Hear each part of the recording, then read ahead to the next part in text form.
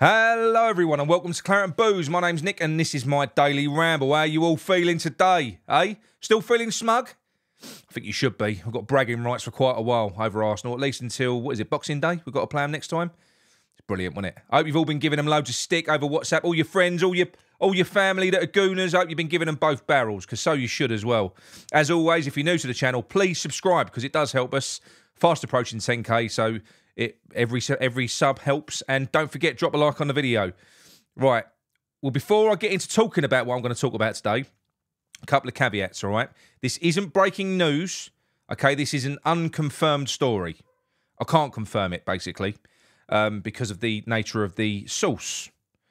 Also, I'm going to caveat it as well by saying a lot of people, especially people that are incredibly pro-Moyes, are going to say, oh, look, Nick's at it again. He's just trying to find a way to discredit Moyes and blah, blah, blah, blah, blah. Take it away from him. No, I'm not.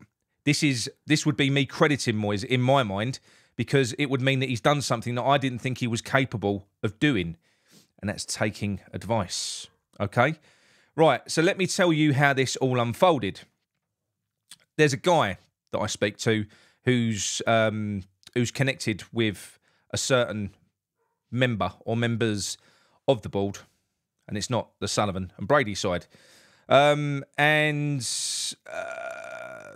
got a phone call before the game saying there's been a few tweaks, there's been a few changes at West Ham in the last little while. He said, don't be surprised that when the lineup is released, that you will see a very strong attacking lineup with players played in their obvious positions. He said, don't be surprised to see that. So I thought, okay, can you expand on that? And he went, right. He said, well, as you can imagine, he said, over the past, not just because of the last bad week, he said, but the issue with Sullivan being able to manage Moyes, especially since Steidten has come in, it's become more and more tetchy. This last week, culminating with the Everton defeat, the board have kind of been a little bit fractured over David Moyes, and they've told David Sullivan to do something with Moyes.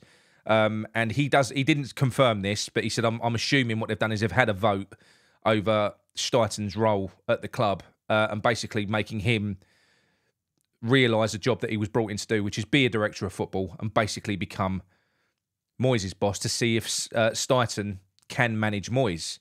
And if he can't manage him, to get rid of him. And that's basically what has happened, according to this guy.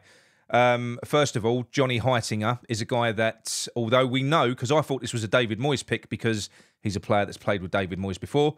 Johnny Heitinga was identified by Tim Steidten when he went to scout, sign Kudus and Alvarez at Ajax. He was working on a coaching staff at Ajax at the time.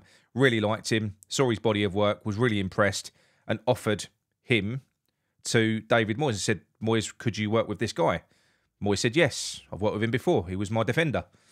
That's how Heitinga came in. Now, the story is that Steidten, first port of call was to talk to Heitinga and say, look, this isn't working at the moment. If this was your team, what would you do?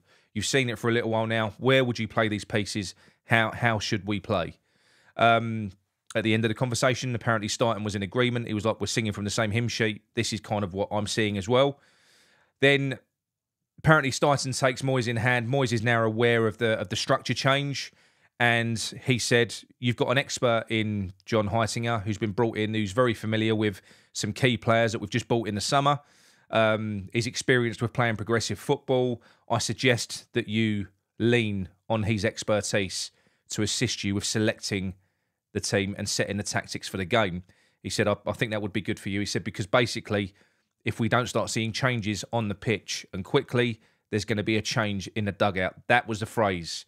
We either see changes on the pitch or there will be a change in the dugout. Now, look, like I say, I don't know whether this is 100% true, but we've got to be honest.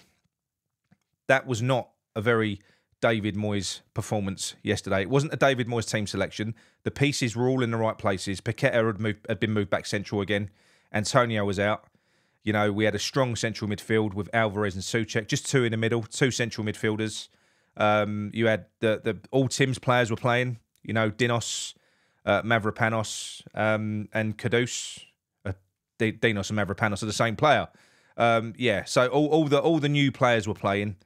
Apart from James Ward-Prowse, who we knew was a David Moyes or a David Sullivan signing, one of the two. It weren't a Tim signing anyway. They basically changed it around. It just looked like a really good, solid team when you looked at it on paper, and it just worked beautifully, you know. So, and the way that we played with kind of a bit of a cautious style, I suppose you could say. You could say it was a little bit Moyesy in the sense that we was blocking in the first half, but we weren't blocking in the same way. We was pressing. We were pressing with intensity everywhere. Fullbacks, midfielders, defenders, attackers, Jared Bowen and Kudus were closing Ramsdale down. They were stopping them from playing out from the back in the first half.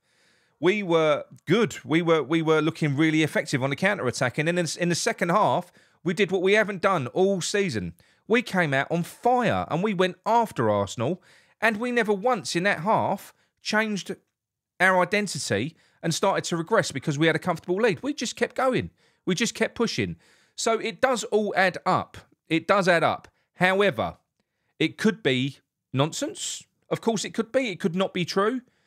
I think we will see whether or not it is true in the coming games in the Premier League. Because if David Moyes reverts to type, then that renders this story null and void and useless.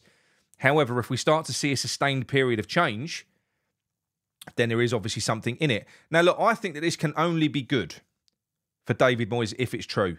Because if you think back to David Moyes' his best period when he first came in, relatively, I know he won us a cup last year, but that was when he had, Irvine. He had Irvine to sort of to consult with. That was kind of, and it was somebody that he respected, somebody he listened to, and every top manager has got a good number two. Well, since then, David Moyes has gone through fucking first team assistant after first team assistant. He doesn't listen to anyone. He wants to do it all himself. He's a walking ego. We know that. We know that about David Moyes. Well, if David Moyes is kind of being forced to do what most other managers do, and that's take advice and take counsel from your number two, two heads are always better than one. It can only be good for Moyes. It could. If we could get the best from Moyes and the best from Heitinga with the leadership and zero tolerance from Tim Steidten hanging over the top of him, if Steidten has got the ability to give him the bullet, that's going to keep Moyes on his toes. That can only be good for everyone concerned, including West Ham fans. And like I say, probably including Moyes, because he probably could, if he stopped being so stubborn, he could probably exist in that sort of environment. And he would reap all the benefits. All the fans, he'd get all the plaudits for it as well. Every time we had a good performance, it'd be David Moyes has done this, David Moyes has done that. So why wouldn't he try? Because at the end of the day, the way things are going in the league, if you look at the pattern for the last 2 years, I know we're a decent cup team. We're doing well. We've done brilliantly yesterday. It was amazing. But the league is the bread and butter. That's where the money is. That's where the real money is. And when you're investing and splurging as much money into the club on personnel like the Bald are, we're going to be expecting a financial return as well. And the financial return comes from the Premier League positions. We would have probably got more last season from finishing sixth than finishing 14th and winning the Conference League. For us, it's great. But for the club, they care about money. So Premier League is bread and butter. That is David Moyes' main mandate. So it's going to be very interesting to see what happens against Brentford and beyond as well over the next few weeks. Because like I say, I personally do think there's something in this. I personally believe it. I do. It's very believable. I just don't think that... I think there was some obstinance going on that David Sullivan was probably struggling to manage between Steidten and David Moyes. And it just seems very logical to break it and just go, look, Dave, Tim, you're the boss. Dave, you're underneath. Dave, if you can't work with Tim, get rid of him, get someone else in. That's forcing everyone to basically play their part and do the job. That's the only way it can work. The way we've been doing it, which is having this kind of director of football that hasn't really got any power over a very, very stubborn manager, was never gonna kind of end well. And I think you can tell a lot as well from the post-match interview. If you watch it yesterday, we're just beating Arsenal, a London rival, 3-1 at home. A magnificent performance. David Moyes appeared very downbeat in that post-match interview. He did. He looked fed up. He looked fed up in the post-match interview. He just beat Arsenal 3-1. Now that's either... I don't know what that could be, but it probably could be a little bit that he's taken advice from someone else and it's worked. So it could be that.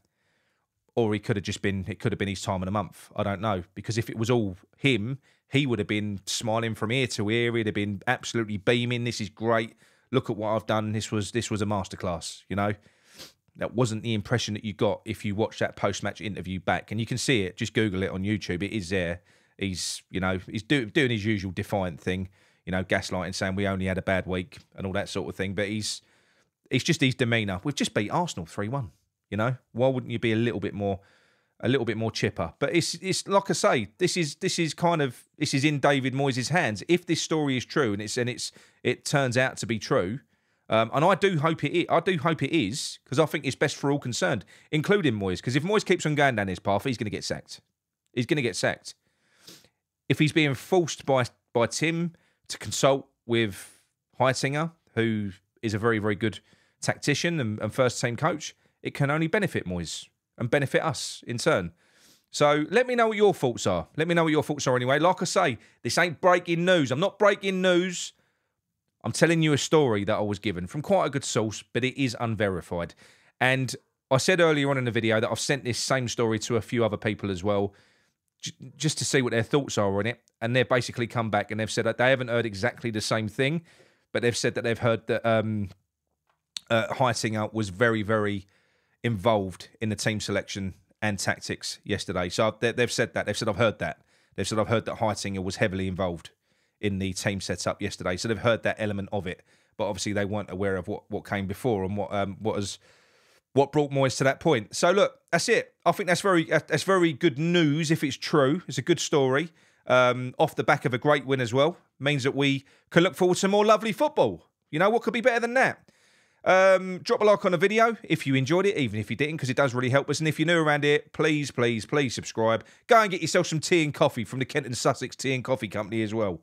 If you use the Claret15 discount code, you get 15% off. All right, that's it from me. Come on, you irons. See you soon.